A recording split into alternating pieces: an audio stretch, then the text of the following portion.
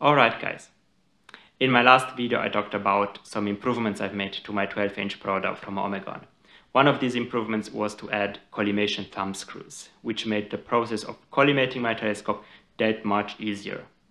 In today's video I'm going to show you guys how to properly collimate your Dobsonian telescope and what tools you are going to need to get this job done. So let's get right to it.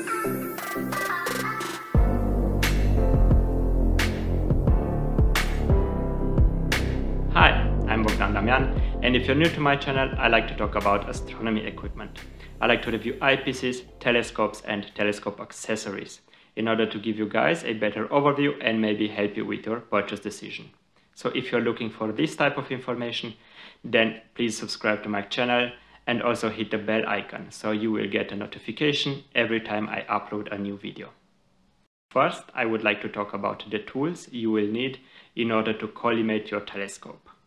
I personally like to use a laser collimator because it's easy to use and offers precise results. It's basically a laser pointer with a target cutout and a barrel size of 1 1/4 inch, so it can be inserted into the focuser of your telescope.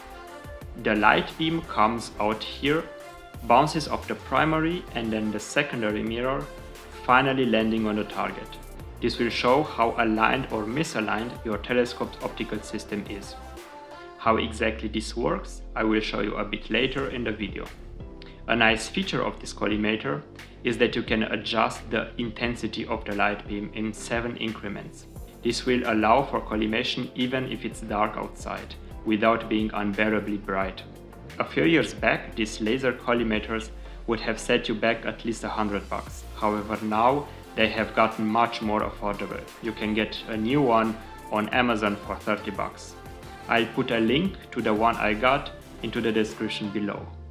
Now that we have looked at the tool you will need for collimation, let's see what exactly needs to be done step by step in order to collimate your telescope. The first step is to insert and secure the collimator into the focuser. Make sure it sits tight. Grab it and try to move it a bit to make sure it's really tight. Then turn it on. Next, we need to align the secondary with the primary mirror. For this, we look where the light beam lands on the primary mirror, and with help of the 3 collimating screws on the secondary mirror, we try to direct the beam so that it's centered to the primary mirror. After the light beam is centered on the primary mirror, it's time to align it with the whole optical system. For this, you will need to move over to the other end of your telescope and first locate the fixing screws. On the back of your telescope, you have 2 sets of screws for the primary mirror, 3 fixing screws and 3 collimation screws. The fixing screws help secure the primary mirror position after the collimation. You need to loosen these first, after which you can proceed with the collimation. Next, you need to turn the collimation screws until the light beam hits the target of the collimator right in the center. After aligning the primary mirror, you need to tighten the fixing screws so it stays that way. This will have a very slight impact on the alignment, but it's nothing to worry about. Now move to the front of the telescope and check again if the light beam is still in the center of the primary mirror. If this is the case, then you are done. You have successfully collimated your telescope. Collimating your telescope is essential, and you should do it on a regular basis. Depending on your telescope model, just moving it around or taking it outside is enough to change the alignment of the mirrors. This will have a negative impact on your views, so don't hesitate to collimate your telescope.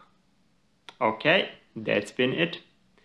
I hope you enjoyed this video. If you did, please like it and also subscribe to my channel. If you have questions or feedback, please leave a comment and I will get back to you. Thanks for watching and catch you guys next time.